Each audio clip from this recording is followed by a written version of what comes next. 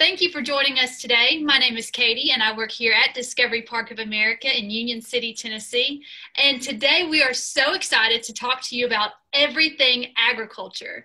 Our mission here at Discovery Park is to inspire children and adults to see beyond, and we do so throughout our entire museum.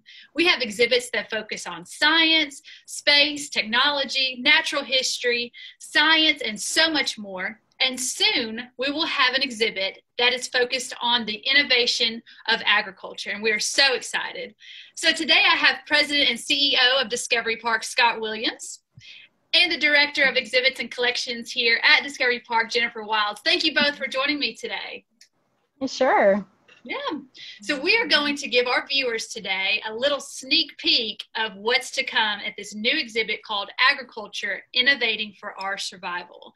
So we're just going to share a couple of fun facts. And Jennifer, we'll start with you. So will you share with us how this exhibit came to be? Sure.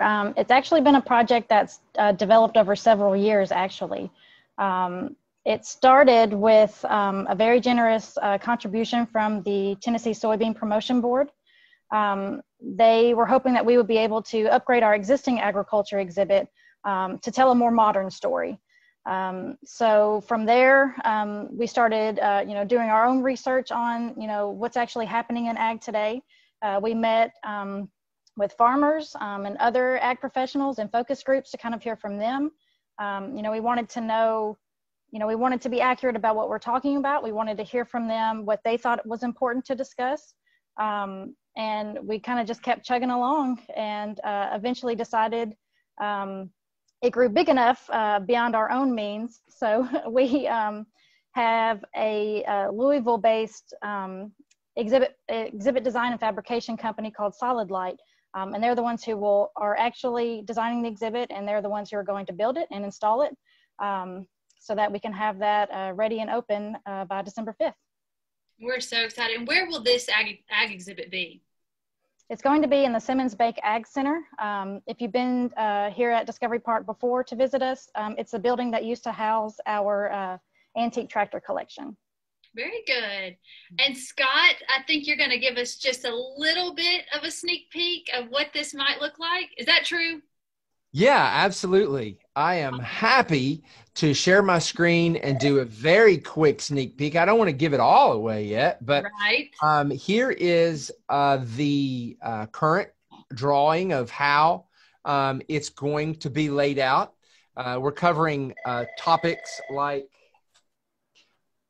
what makes a farm, who is a farmer today, how innovation today will lead to our survival tomorrow. And so you can, if you're in agriculture, you can kind of imagine what some of these stories are that we're trying to tell throughout the exhibit. Here's a quick glimpse at what the actual exhibit will look like. It's very bright and colorful and modern looking. And we're just really excited to get folks here to check this out in person and see what Jennifer and her team have come up with.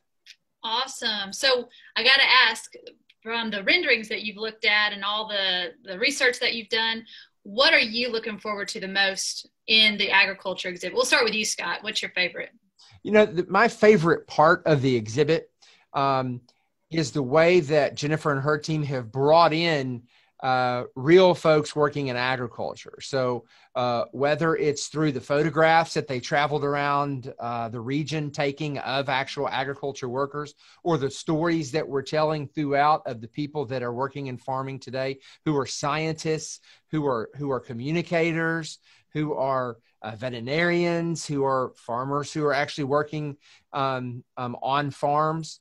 To the YouTube videos of people who are using social media to communicate agriculture today. There's a lot of folks out there using Instagram, using Twitter, and TikTok to advocate for farming and agriculture, all the way to the champions of agriculture who have contributed money to this whole cause. So to me, this is about all of us coming together to communicate innovation in agriculture to the children and adults who visit Discovery Park who may not know a lot about agriculture today.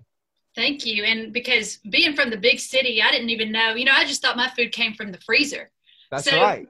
it's just going to be a really neat opportunity and exhibit to teach people that your food doesn't just come from the freezer. It's got to come from the ground, and they've got to, shuck the corn and all that. So I'm personally really excited about this. Is there a section, Jennifer, on shucking the corn? I don't know if I remember seeing corn shucking in here. No. I might have to do a live demonstration. Jennifer, what about you? What about what's going to be your favorite piece of the exhibit? That would have to be, I think it's going to be a lot of people's favorite.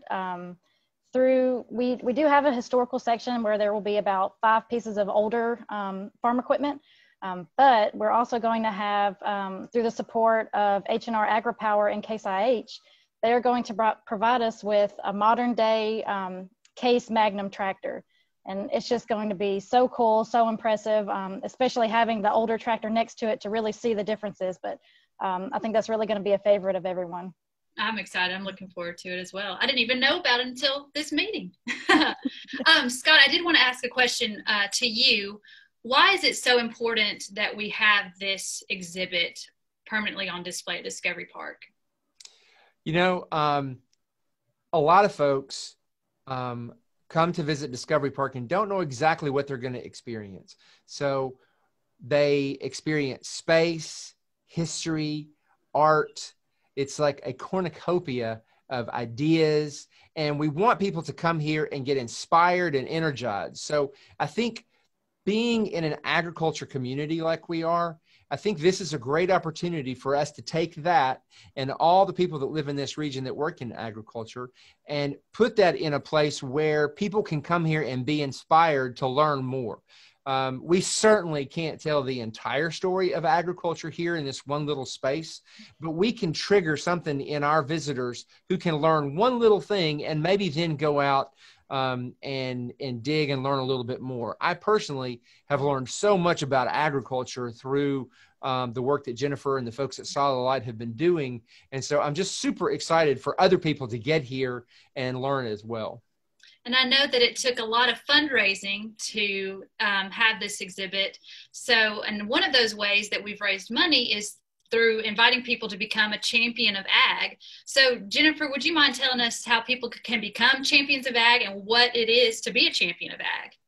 Sure. If there's someone who wants to contribute to the exhibit, it doesn't matter what the amount is, they can do so on our website, and they become a champion of ag. So within the exhibit, we have a section dedicated to this where you can choose, you will get recognition. So you can choose, it can just be your name, it can be in the memory of someone in your family.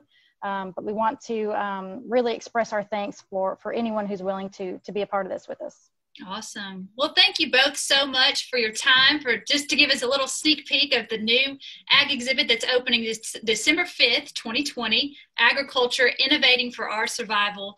I'm super excited. I know the whole team here at Discovery Park is, and just people in this area and around the world. So thank you for your time today. And for more information, you can visit discoveryparkofamerica.com/agriculture. Thank you.